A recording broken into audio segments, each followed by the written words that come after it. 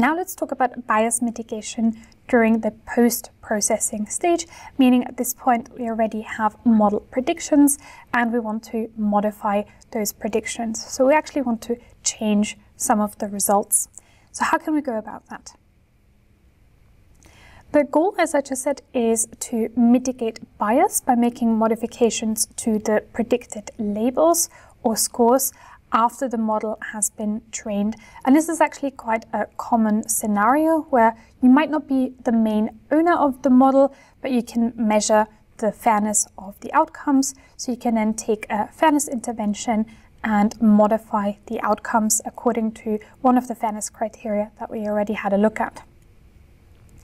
And now there are going to be multiple options of how you can actually go about modifying the results. The first option here would be a manual update. So this would be referring to a scenario where there's a human in the loop and the model makes suggestions, we can call them, and then there's a final verification step by a human who may either agree or disagree with the model predictions. And then the final output will be coming from a combination of the human reviewer and the model suggestion. Another idea of how we could intervene is through algorithmic modifications, so we can change predictions to achieve parity of certain metrics, and we can do that by modifying, for example, the thresholds for different groups. And as I said, this is required when there's no direct access to the model given, or the retraining of the model is practically not feasible. So if we think about big foundational models, those can take several months on very large compute instances, and we cannot simply retrain those models on a frequent basis.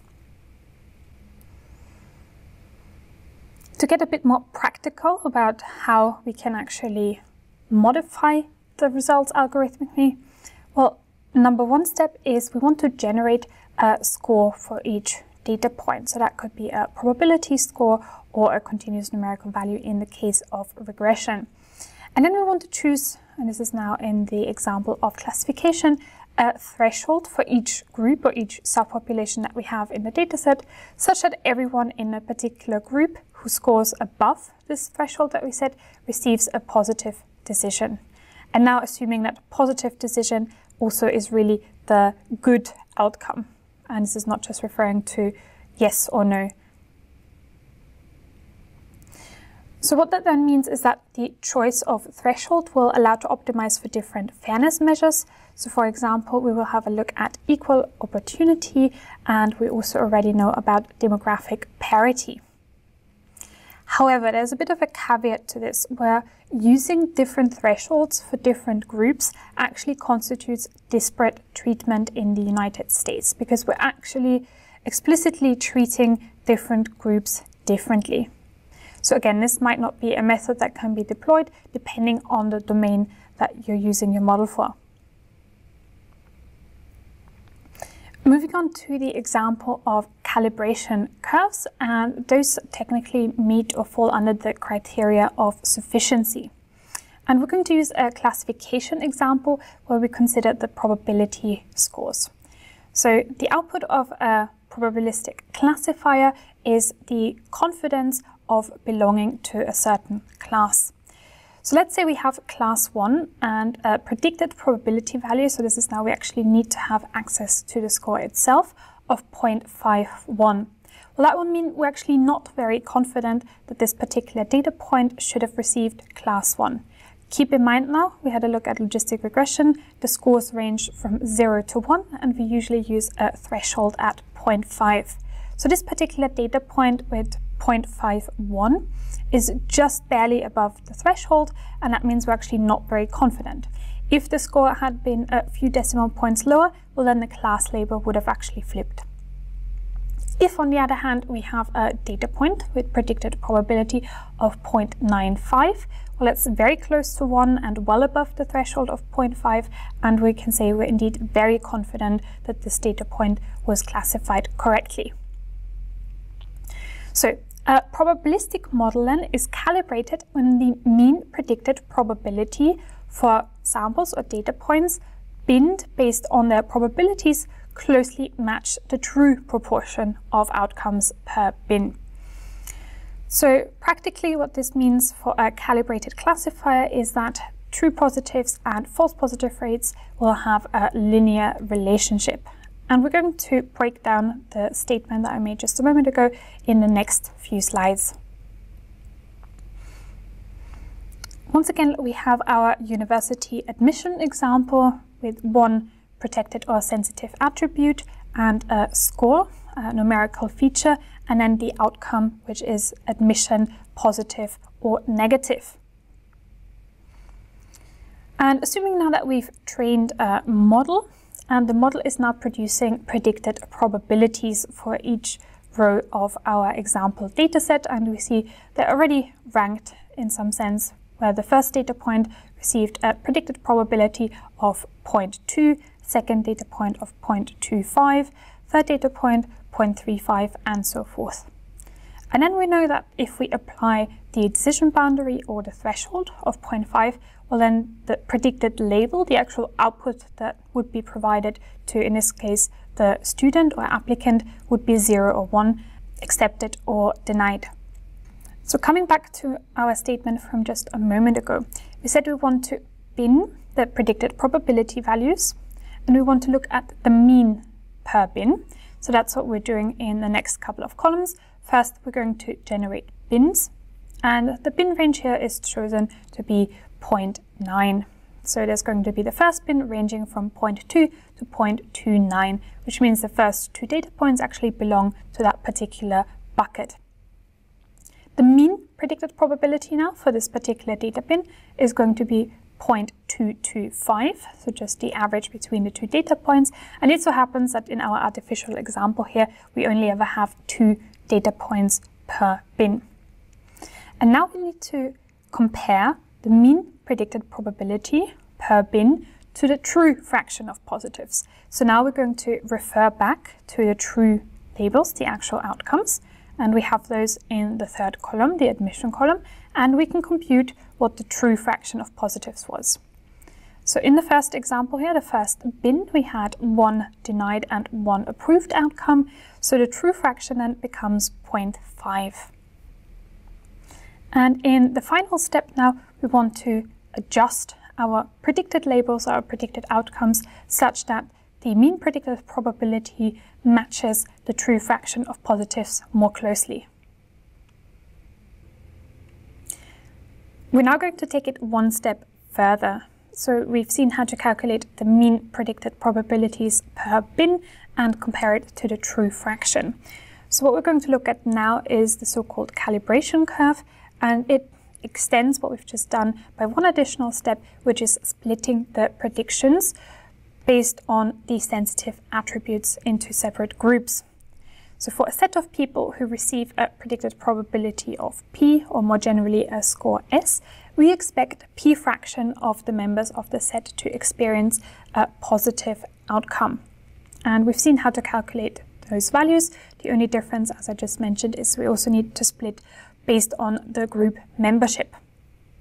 So we can now check if the P fraction actually matches the predicted probability, and now we're going to do this for both groups. And as a visualization here, we have 2 groups now, male and female, and we can see that in this particular example, the P fraction values don't actually match for those 2 groups. So we can now use that calibration curve and that insight to actually adjust our predictions and get those 2 lines to be closer to one another. Next, I want to talk about equality of odds, which falls under the separation criteria. So what does equality of odds do? Well, very simply, it aims to equalize the misclassification rates across different groups. So that means we're equalizing the true positives and or also the false positive rates. And we've seen this equation already. So for equalized odds, both true positive rate and also the false positive rate have to be equal for the groups that we have in our data set. And we have here the expression using the conditional probability notation, where the predicted outcome here as y hat equals 1, given that the individual belongs to a certain group and they either have a positive or negative ground truth value, should be the same as the probability of receiving a positive outcome when the individual does not belong to a group, and again for y equals 0 and 1. As it turns out, it's actually quite hard to equalize both the true positive rate and the false positive rate. So basically finding the point at which for both groups TPR and FPR are equal is going to be very hard. So what we want to do is we want to relax this a little bit by saying we're only going to focus on the case where y is 1. And this is now equality of opportunity. So the relaxation of equality of odds only considers the true positive rate, and this leads us to equality of opportunity. So it's a less strict notion of fairness here that we're going to use, and that can actually be achieved more easily in practice. Coming back to equality of opportunity for a second, we have here the so-called receiver operator curve with the true positive rate on the y-axis and the false positive rate on the x-axis, and two groups here, A and B. And what we can see here is that there is a certain area where both of these overlap, and there's also going to be an area where the true positive rate or the false positive rate of one group exceeds the one of the other group. So why we're looking at this chart? Well, it actually helps us define the region of which, or the points of which we can choose from to find a model solution that equalizes both the true positive and false positive rates for the different groups.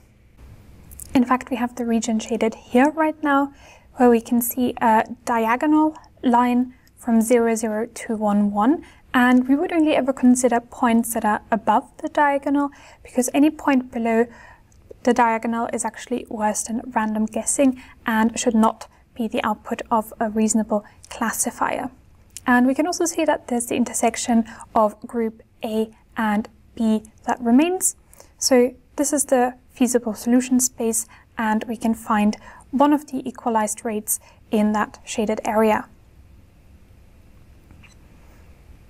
We're going to have a look at this in the notebook right now on equalized odds. So this notebook will show us how to post-process our data using the equalized odds criteria. So we're going to create some model predictions, and then we're going to modify them after the fact and see how that changes our outputs. And once again, just as we talked about limitations pre-processing and in training, we also need to say a couple of things about limitations that apply to post-processing techniques. And again, one of the points I already mentioned, whereby if we apply a threshold that differs per group, that might actually constitute disparate treatment.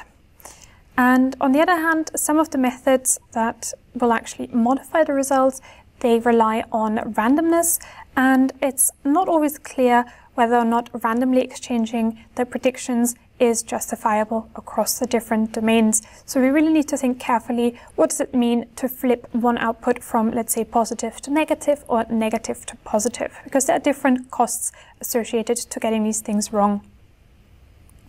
Another challenge is that we might not have access to the sensitive attributes at this point in the model prediction stage, and even just having access to the probability scores might be challenging. In most of the cases, we would only get the output, ones or zeros, or the different classes or different scores, but not necessarily the underlying probabilities. And a lot of the methods do actually rely on having access to those scores directly.